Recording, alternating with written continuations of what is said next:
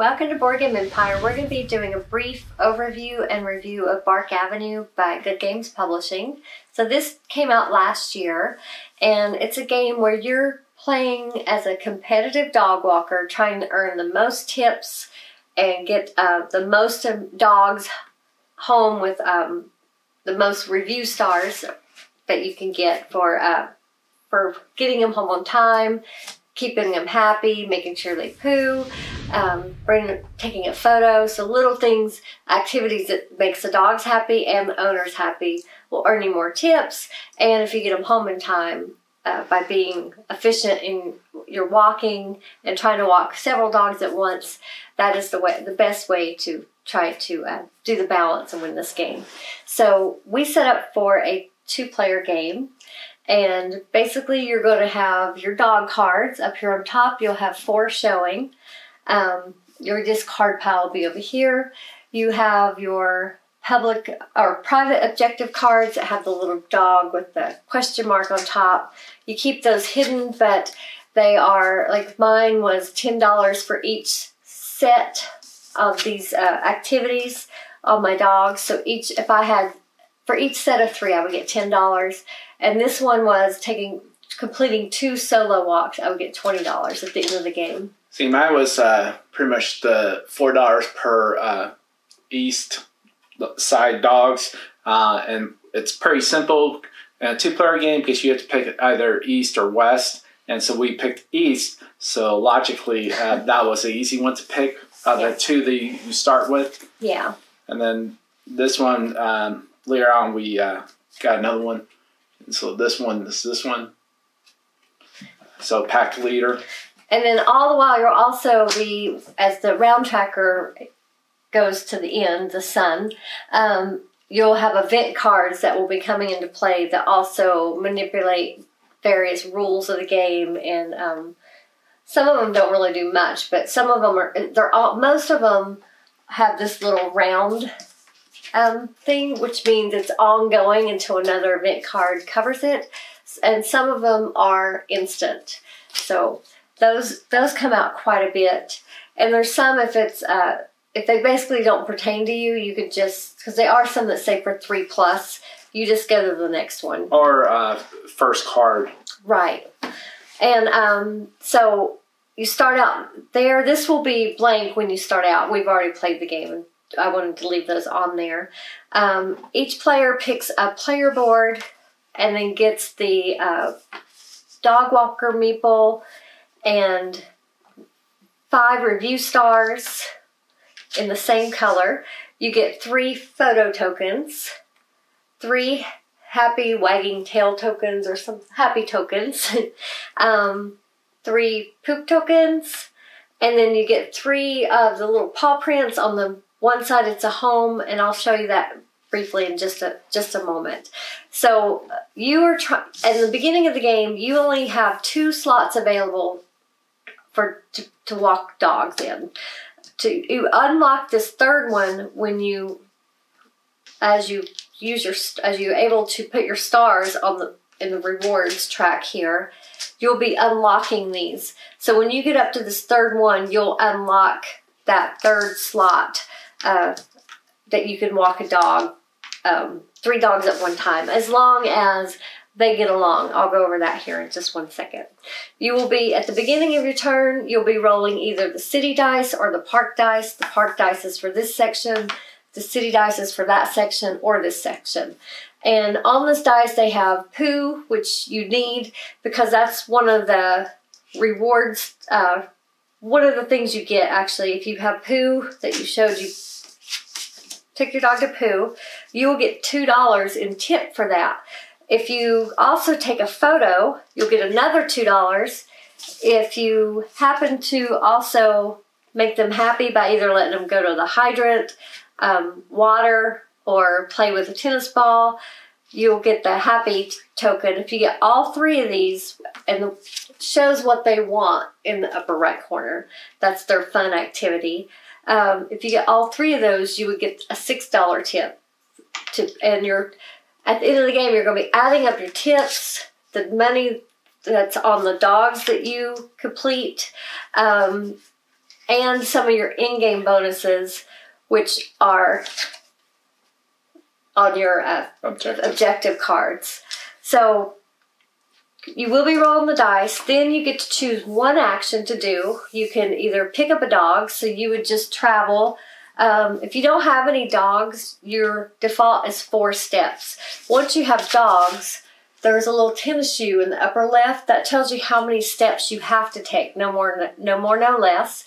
If you have multiple dogs, like say one's a 5, one's a 4, you would have 4 steps. You go with the lowest of the dogs that you have. But you would still be walking those 2 dogs at the same time if you have them both here in your thing. If you roll the golden poo, where is it? It's on the park one, I think. Yeah, the park one. That one means all the dogs you have pooed. So that's a good thing because that's $2 tip when you return them to their home. So to pick up a dog, okay, so this one's 59th and 2nd Avenue. So say I had 1, 2, 3, 4, oh, I did have 4 steps. So I went 4 steps there. I can get any, this is that city or that street grid, basically, all 4 sections. So I would be able to pick up this dog, and if I have an open slot, put it as the next dog I'm going to walk. I have, see the little paw prints with the 3? I can walk in 3 paw prints. So when you put a dog down, you put the paw print in 1. As you play each round, oh, can they not see that? Yeah, I'm going to play it here since we're not using this board. Okay. As they play each round, the dog you move the dog paw print up by 1. So this one's a 3. So once I hit 3, I turn it over to the home, and then you start moving backwards. That's how many steps or how many rounds you have, basically. So if it's a 3, you have 6 rounds to get them back to 52nd and 2nd Avenue, that particular dog. So you'll be playing many rounds, and then you need to come back to that 4 square grid and drop the dog off at home. And hopefully you've filled in all of its activities, or at least a couple of them, because you'll get the $6 tip, and you'll get to put one of your stars over here to the perfect walk. There's several things you can put your reward stars on. And you do get a 10-point bonus if you're able to get rid of all 5 of your stars. You get a $10 bonus at the end of the game. So you really want to try to do that. And they do make it pretty easy. There's quite a big selection of categories. There's any walk. So basically, you just walk your dog. You get it well-rounded, which means you have 1 of each size. The sizes are right here. So it would be like, small, medium, large. Foster dog. That is one that has a red star here. That means it's a foster dog. So when you walk them, you get to do 2 reward stars if you're able to. So you get the foster dog by default, and then if you are able to complete one of these others, you can put a 2nd star. Normally you can only put 1 reward star out. Then there's the 3 dogs, meaning 3 identical dogs. It looks like, I believe. Don't quote me on that. No, actually, it's just 3 dogs when you have 3 dogs. This next one is 3 identical dogs, the expert. Solo walk without using treats. So some of those breeds, like the one we have, the little terriers, they're a little snippy with other dogs and people. So this one tells you, one over here, they only want to walk by themselves, and they don't get along with other dogs. They don't get along with big or small dogs. So you can put a treat on it, and that's basically bribing them to pretty much be able to be walked with other dogs. It ignores all their bad traits, basically. But you have to buy these or earn them with your reward stars, or you can buy them over here. But if you put a treat on a solo dog, you won't be able to do the solo dog. Right. That's without a treat. And it shows right there, you can't. If it has a treat, it doesn't count. So you only get to claim that. But I did have... It doesn't matter, though, on the objectives. The public objectives, I just needed to do 2 solo walks. It didn't matter if they had a treat or not. I still was able to claim that. Treat training, that means you did one with a treat. So see, even if you didn't get that one, you could get that one. And then local, it's 3 dogs from the same neighborhood. So that one would be a little tough to do, maybe. But these dogs are always changing because... when you're doing the round tracker, it has you take off the last two and squeeze them all down, or scoot them all down. It's always refreshing. This round tracker is managed by the sun there, and you just go down, and I'll let Anthony tell you about that. So pretty much this one you just remove 2. This one you remove all. Event, remove 2. This one's He's talking about dogs. Remove the 2 dogs. This is the event. Same thing with the but this one is pretty much you remove all. You put new ones, and you add $2 to each one. Then event, $2 in tips. Yeah, and then event. Remove all of them. The event, and at this point you don't have any. Over here you won't be able to purchase or collect dogs, but you will be able to put a star. One of the stars that you've actually already got here earned. You'll be able to put it on the coffee shops or the coffee. That's worth $4 at the end of the game. And then this one, the events go away. This one's the end of the game. And so the coffees also are beneficial because you'll be able to do one extra action, and you actually flip it, and then you get one more additional action. Yeah, so you get 2 tanks. These are both purchased for $2. You go to a space that has them, and you could purchase those. I didn't go over all the actions. So here's the actions you get to choose from. Pick up dog, drop off dog, favorite activity, which is when you just land in the neighborhood. If their activity is shown on there, you get to take one of the happy tokens and put it underneath the dog. Take a photo. That's just you just say, I took a photo, put the photo there. You have to But you have to be one on the camera, sorry. You have to go to the camera. And it only counts as one dog. You can't do multiple dogs. And then the other one is pooed, and that's only on the dice. The coffee shop, like you said, that's where you get the coffee for $2. The pet shop's where you get the bones, the treats. The dog park requires 1 star. It lets you slide all walk tracker tokens on the track. And then advertisement is what he was talking about, when you could take one of your earned stars and place them on one of the empty coffee shops for $4 extra at the end of the game. That's how he beat me. We actually thought I won, and then he won by basically the amount of coffee shops, because I still had a dog I had to drop off, and he had already dropped all his off. So I spent the last 3 rounds like trying my best to make sure I got my dog home on time, which I did, and I think I got perfect. I got all 3, but yeah, he beat me because of his reward stars. She sounds so sad.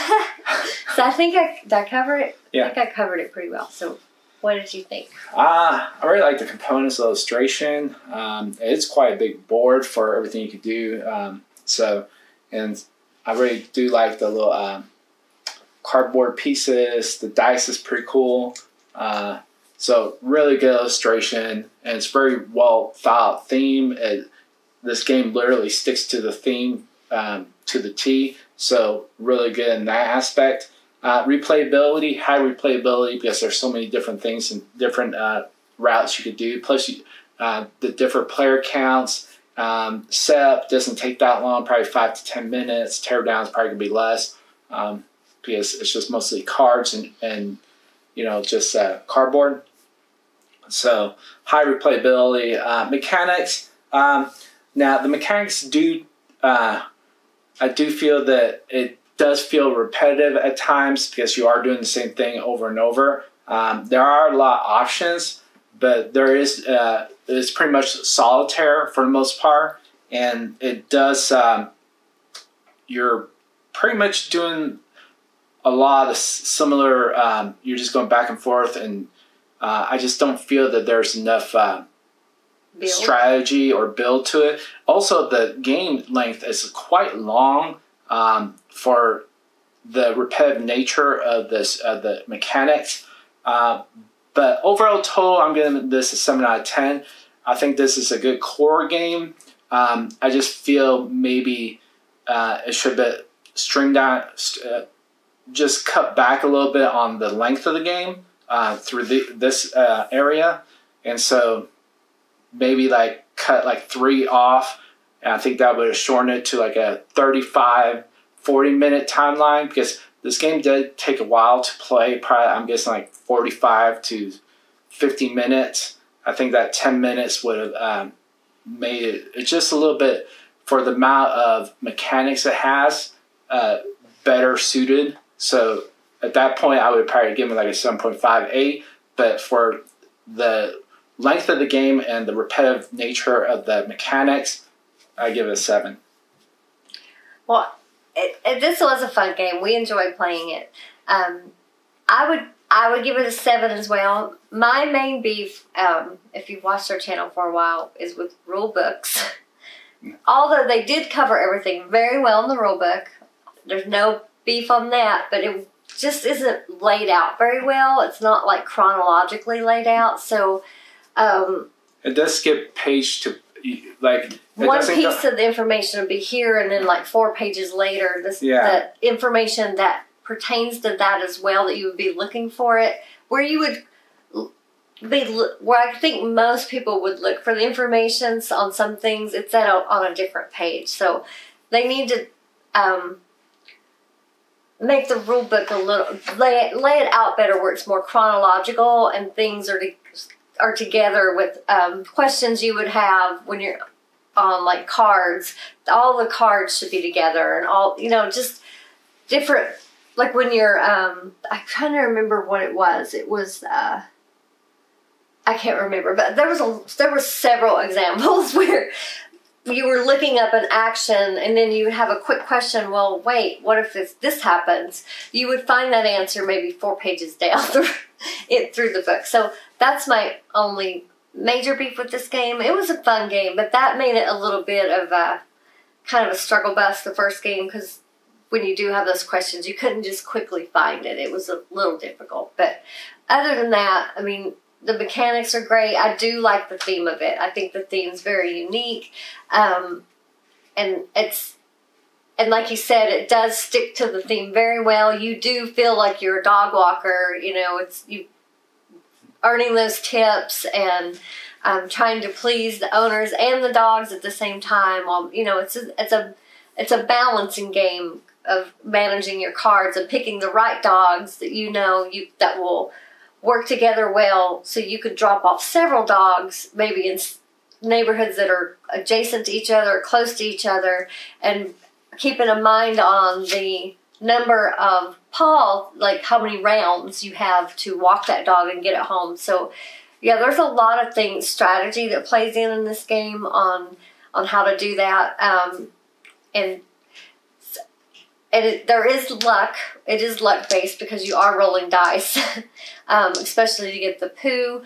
And then, I didn't even cover all the dice, but there's squirrels, and I forget what the other thing's called. Pigeons and squirrels. So however the arrow lands, is your first move has to be in that direction. So it kind of throws a little bit of a wrench in it, but honestly not much. But yeah, so that's one of the, and then if you got a pee puddle, that means nothing. You didn't get anything. But it's mostly poo and additional steps. And again, those are mandatory. However many steps you have to take exactly that many steps. But that didn't really make a big difference, because each neighborhood has 4 circles around it. So it's pretty easy to maneuver and get where you wanted to go, even if you had to go one little place out of your way. But this was a 2-player game that we played. Mm-hmm. So, I mean, in the 3 or more, you would have both sides. Right. So we were just playing in this section right here. So, and I could see why they would do that, because you don't really, I could see why you would need more room with 3 to 4 players. Because you would, even in those type games, you would have to kind of pick which side you're going to be on. So, yeah, it is, like you said, kind of more of a simultaneous solitaire game a little bit, because there really isn't interaction. It's a racing game. Yeah, because even if someone's in the same vicinity as you and a certain square, it really doesn't hinder you or hinder someone, because they could easily, there's so many, I mean, there's 3 to each one, so 4. Well, if someone's taking one, there's 3. So yeah. So yeah, I mean, if you if this looks like a game that might interest you, you should check it out because it is a fun game. Just beware, the rule book's a little frustrating, but it does have all the information. It's not vague. That's worse. I would rather have that. Yeah. Vagueness is the worst. So it's very detailed. It's a great rule book other than that. Mm-hmm. So we will put the link in the description if you want to check it out for yourself. Again, thank you for watching. Please give this video a like. Please share it with your friends that you might think would enjoy this game. If you're already subscribed, thank you so much. We appreciate you. And if not, we hope you will subscribe. Thank you again, and we look forward to seeing you next time.